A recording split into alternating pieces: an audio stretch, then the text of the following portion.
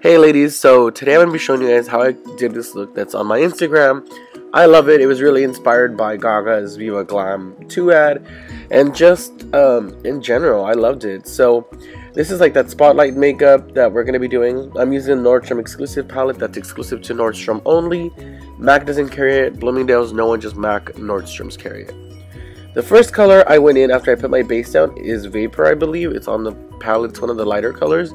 You're going to apply that all over your lid. I like to do this just to set my cream so that I can blend out easier. I like to do it, some people don't, you know, preference.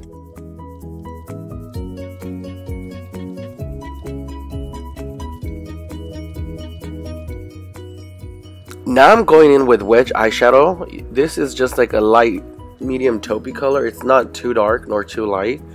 But I'm just going to apply that like on the outer corner of my eyes. And then I'm going to apply it in the inner corner of my eyes, just kind of running it back and forth. If you guys can see here, I'm not being very precise. I'm just kind of applying it. The cool thing about this spotlight makeup is that you can do it really, really fast. Like this whole look took me like 20 minutes. I want to say maybe less. Now I'm going back in with Saddel, which is a more on the warmer side color. If you guys don't own Saddel eyeshadow, I don't know what your life is. Go to a Mac store and pick up it by itself if you need to. Now, you guys saw that shadow right there. That shadow is called Glass Dance. This is the shadow from the Dazzle shadows. I can't even talk today. It's from the Disco collection that came out with Mac a while back. I'm applying that one.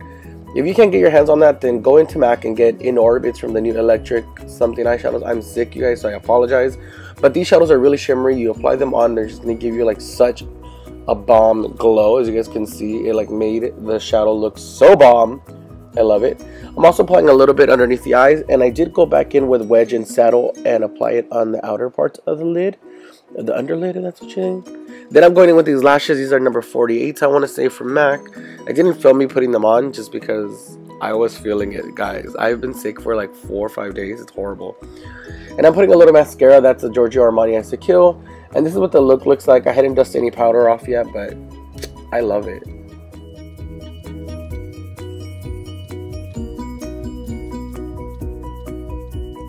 Now here's the look. I went in for the lips with Boldly Bare Lip Liner by MAC, and then I went in with Serenity by Gerard Cosmetics.